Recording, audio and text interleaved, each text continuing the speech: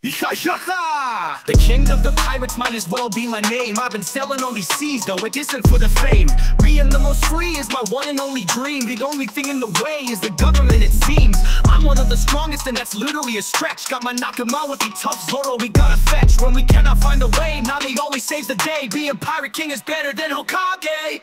You couldn't take a bullet, but you could take these hands. I'd love to see you try to take down a rubber man. Sure, I ain't too bright, but I still reserve the right to bring smiles to my readers instead of palm armor fights. Go ahead and try, I'm glad Zoro is my guy instead of edgy boy Sasuke, whose family lost all their lives. Haven't had my final war yet, but I know it'll be divine. Like my devil fruit that gave me powers that can keep my friends alive.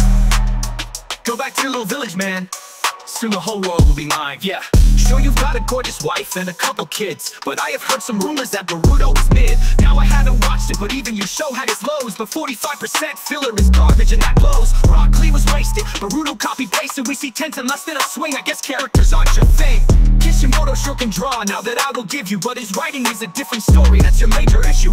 I mean, chakra came from space, come on man, what a cop-out. Devil fruits are better, though we don't know how they came about. High seas, One Piece, bounties, yes please. Chakra, jutsu, kunai, go die. Our authors are friends, but our fans sure are not. And frankly, I can't blame them when there's holes up in your plot. But Naruto was your best villain up until he's not.